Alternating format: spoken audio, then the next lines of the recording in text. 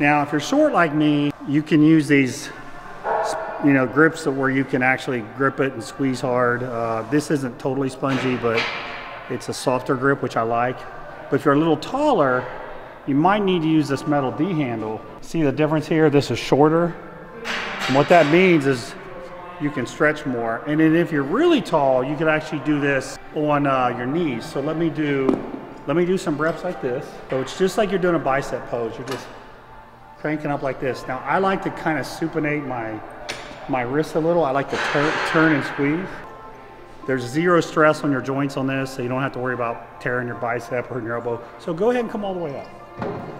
Now again, if you're real tall and your arm, the cables are bottoming out, you can just do them this way.